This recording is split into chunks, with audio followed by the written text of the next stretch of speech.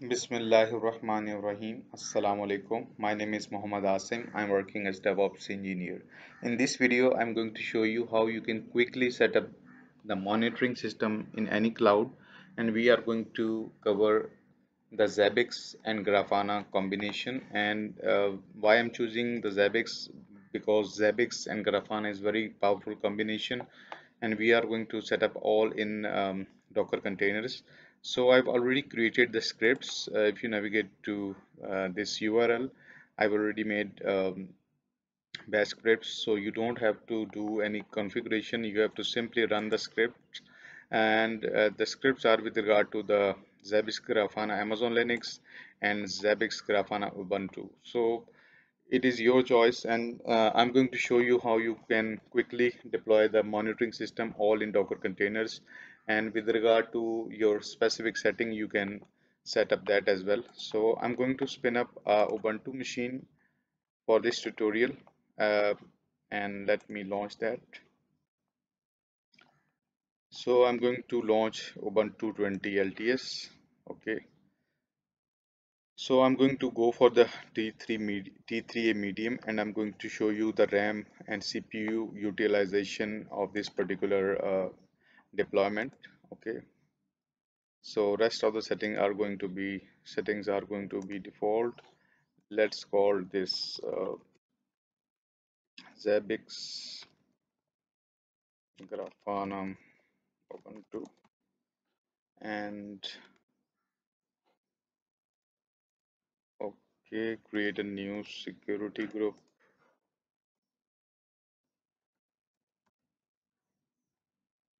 Zabbix Grafana.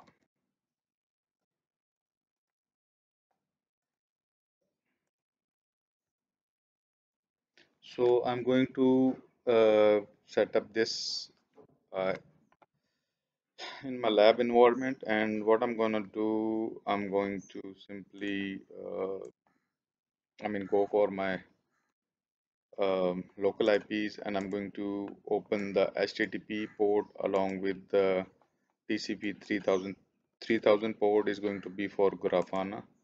So I can choose my IP as well for security. In both cases you can use your VPN as well. So I'm going to launch this, and I'm going to use this key pair. Okay guys, and now what I'm going to do, I'm going to take a shell in that, and I'm going to run that particular script which I've created for you guys. So I'm going to simply copy this, and I'm going to take a shell in that particular EC2 machine, Ubuntu machine. Let me navigate to desktop and SSH-I um, and Ubuntu at this IP.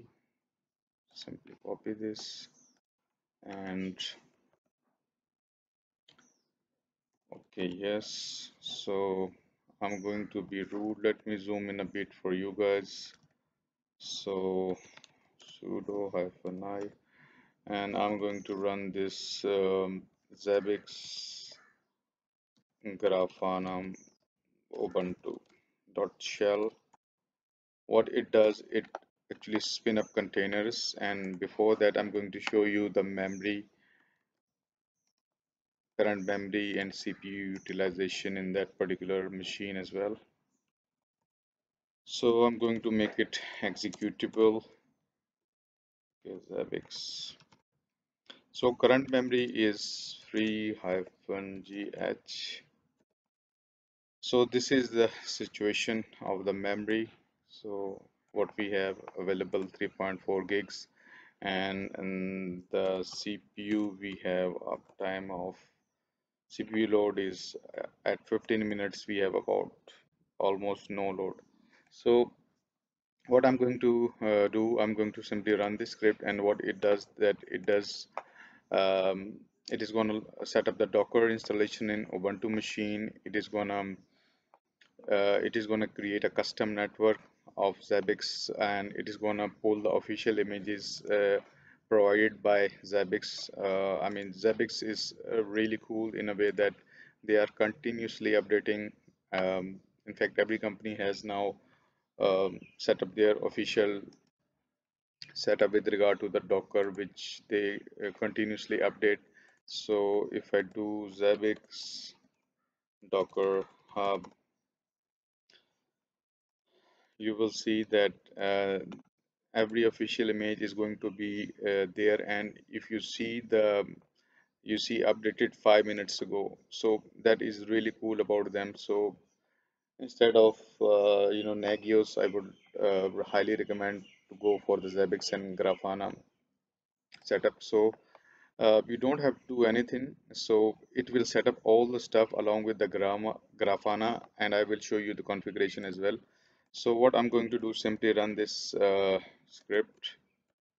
So it is going to download uh, the Docker as well and set up all the stuff for us. So I will show you the memory and CPU utilization as well, how much memory consumption and CPU it will take, and it will spin up what it does. It will spin up I guess 4 or 5 containers, container of Grafana along with a Zabbix agent. This agent is going to be setup in this, and I'm going to show you the configuration with regard to the agent as well. So it is not going to be lengthy. Everything is pretty much automated, and if you want to make some changes, you can do that as well. So simply what I've done, copy the script and run it, and it is doing the stuff with regard to the installation of Docker. And let me comment some of the commands as well. So this should be commented. Okay, that's fine, you can do that as well. So what I'm going to do, I'm going to update that as well in the comment section, so you will not find any issues. So let me update. Till then it's gonna do the stuff with regard to the pulling of images, and let me pause the video till then. So guys, our setup is completed, and let me show you the memory again as well.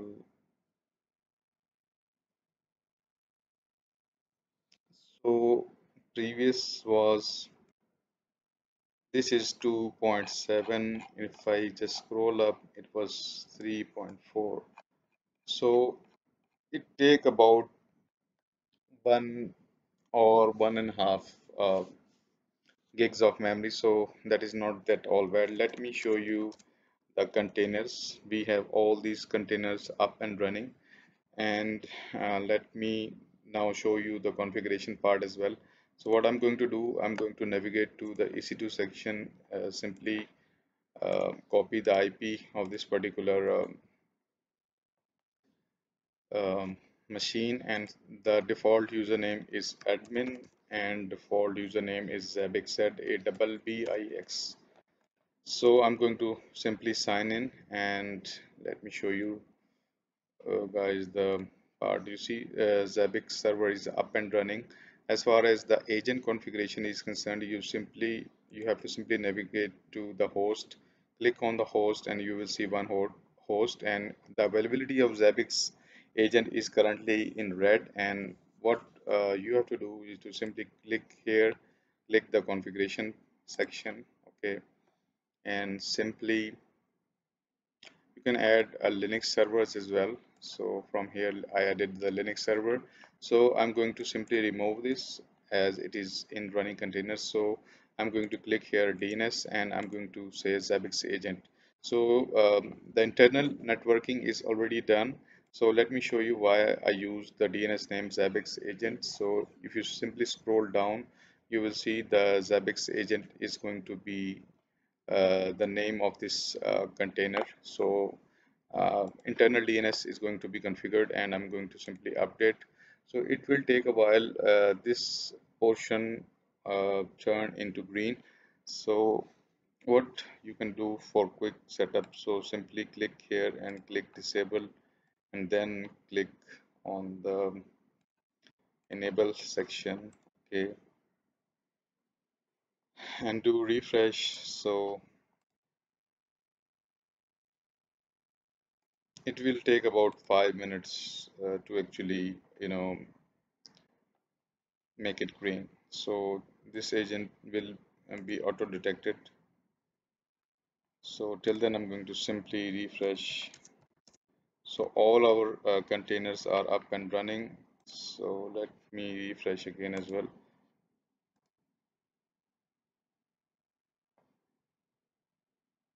You see currently it says 127.0.01. So we have actually updated it, and if you just have to wait for a while, this is going to be changed, and if you click it and update it again, so it should be able to say that Zabbix 10050. So you have to wait for a while because it will take some time.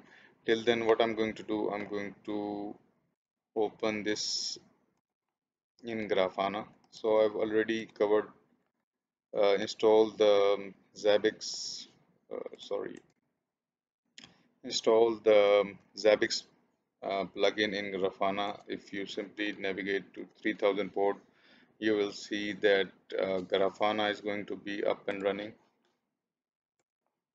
So you have to wait for a while. Till then, you see it is now green, which means that the Zabbix agent is available. So if you navigate to the monitoring section and click on the host, you will see that click on the dashboard, you will see one host is available. Zabbix server is up and running. So now I'm going to navigate to this Grafana section. By default, the user name is admin and password is admin, and is going to ask for the new password. You can skip that as well, but I'm going to use the same password and username, admin. So you can make sure that you set up the strong password according to your need, and although all is available on my IPs as well. So what I'm going to do, if I navigate to the settings, navigate to the plugin section, and you will see the Zabbix plugin is going to be available because in scripts I've already installing that. So I'm going to simply enable it, and if I navigate to the um, settings, and I'm going to add the data source, and data source is going to be the Zabbix, which is going to be available when you enable the plugin section. You will see that Zabbix is going to be available. So what settings you need, simply I'm going to copy this URL. What you have to do is to simply copy the IP address, copy the private IP address, and make sure that port 80 is available. So I'm going to simply use this URL, and I'm going to copy this. So everything is provided in that particular script. So navigate to this section, simply copy this, and navigate to the username Zabbix APS. So username is admin. I have not changed it, admin, and password is Zabbix ZABBIX. So save and tests. So it is currently saying that we have a error. So let me just remove this part, I guess. So it should be only that slash. So it is working fine. You see Zabbix API is this one. So I will update this section as well. So I have updated here.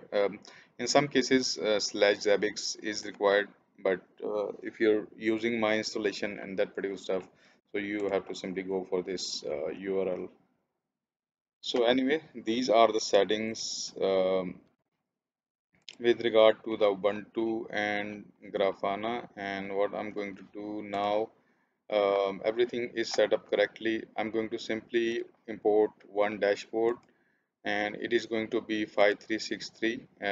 These are the um, uh, actually click on load as well, and these are the dashboards which are pre-configured and available.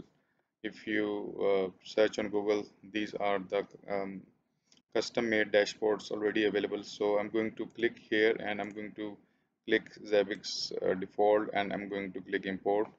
After a while you will see that our data with regard to the um, Zabbix are going to be populated here. So some of the statistics are not available, and these are going to be soon available. So current memory utilization and CPU utilization you're already seeing, you see online and all that stuff. So again you have to wait for a while because data is going to be available soon and populated. Other than that, it is the Grafana part. You can configure a lot more stuff in the latest 5.4. I guess this is the latest one. So everything is available here. You can configure that, and you see the CPU and memory utilization. Let me again and go for the CPU utilization and the memory utilization. So it is not all that much as far as the configuration is concerned. You see everything is set up in Docker containers and it is going to be quickly available for you guys, and there are a lot more configuration you can do. So I've already made videos in past with regard to the Windows based Linux based setup agents. If you have remote agents, you can do that as well. You can set up the simple email service SES AWS with the Zabbix as well. So you can watch these videos as well. So that is it guys with regard to the settings, and let me simply refresh it or change some statistics from here. You will see some of the data are going to be populated soon. So and you will see the Zabbix agent. Currently it is showing no data, and as it will take some time, so data is going to be loaded soon. So and you can configure Grafana as well. So I can't provide all the settings in one video. So you see number of processes are now showing, and the Zabbix agent will be available as well. So change it to 5 minutes and try to refresh it. So this is the custom dashboard Zabbix full server status. It is currently showing us the status of the Zabbix. With regard to the other settings, you can configure either on Zabbix or Grafana. You can configure your email and all other stuff which is going to be available. So till then I'm going to pause the video. I want to show you the status of this Zabbix agent as well. So it will take about 5 to 10 minutes.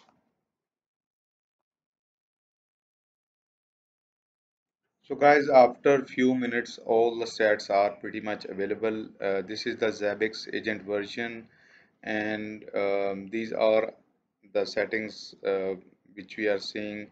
So some of the stats are now are not coming because you have to configure those, but these are the basic stuff. You can easily set up the Zabbix and Grafana combination. Along with that, you can simply click here and select the Linux server Zabbix server, which we have actually selected from that. So guys, if you like the video, please like, share and subscribe. Have a nice day. Thank you very much.